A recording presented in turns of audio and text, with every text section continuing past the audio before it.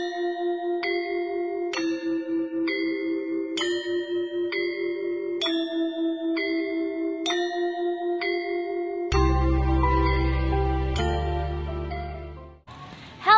and welcome to Kertha Gosa. So, how are you this morning? Great. Great, alright, it's glad to hear that. So, first of all, I would like to introduce myself. My name is Dewa Ayu Sriadi Mastuti. You can call me Gatuti, and I'm here to be a local tour guide for today's tour in Kertha Gosa. So, have you got your ticket first? Yes, right? Yes? Alright, so before we start our tour, there's a kind of reminders because this is a historical building. All I need is you to keep your manners and always listen to the directions. So, alright, let's just get inside. Yeah. Please follow me. Alright, so the first building that we'll visit today is Balai Kertha Gosa. So the name of Balai Kertha Gosa is coming from a Sanskrit, namely Kertha means peaceful and Gosa means announcement. So Balai Kertha Gosa was a place for the kings to hold deliberations regarding peace and prosperity for the kingdom, which includes the fields of security and justice. And of course, if you can look at the top of the ceiling over here, it's decorated with the Kamasan style painting, and most of the paintings telling different tales ranging from karma and reincarnation to phases of human life, from birth to death, and towards nirvana. And if you can see over here, this is the consultation chairs for the kings and the representatives and the guests to come and sit here to do meeting discussions. So, is there any questions? I want to ask something. What is Kamasan?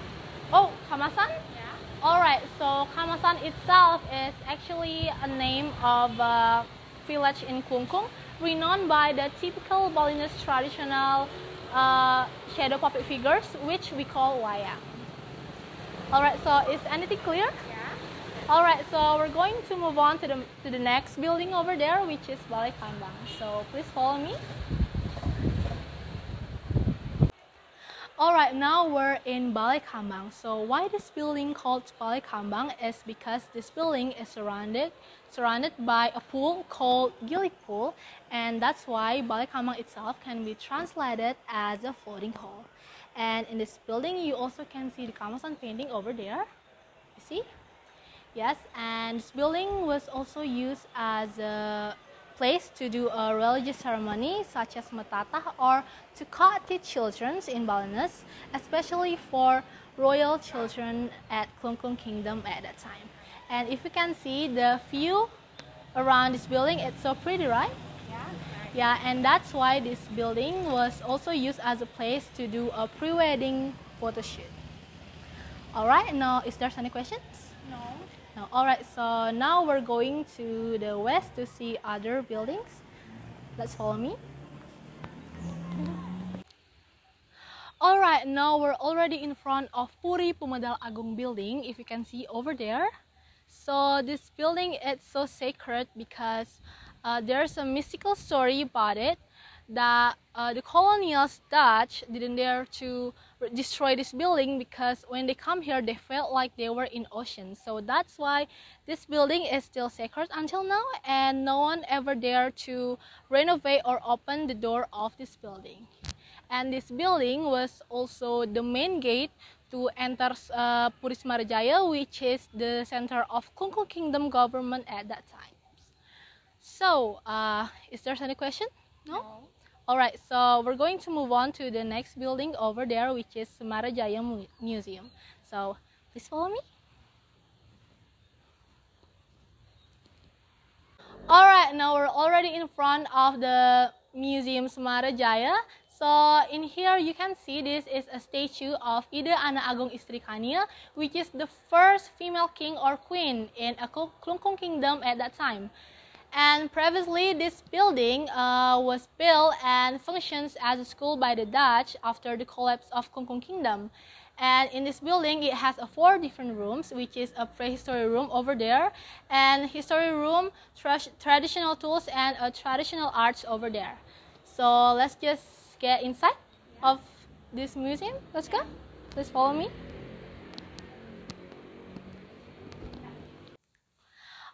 Alright, now we're already inside of the Museum of Semarajaya.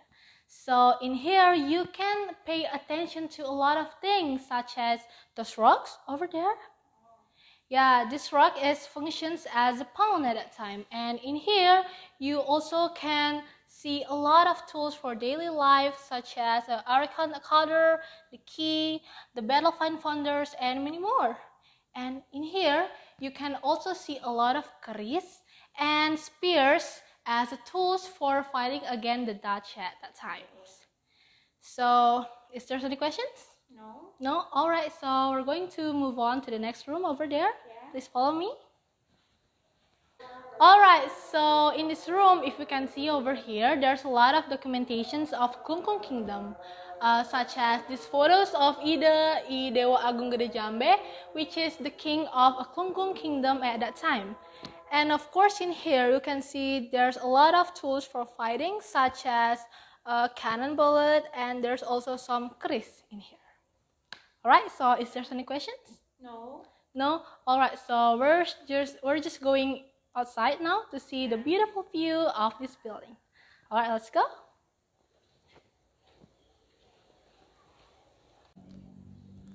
Alright, so how do you feel after looking around at this great building? Nice. I'm so happy. Okay, it's glad to hear that.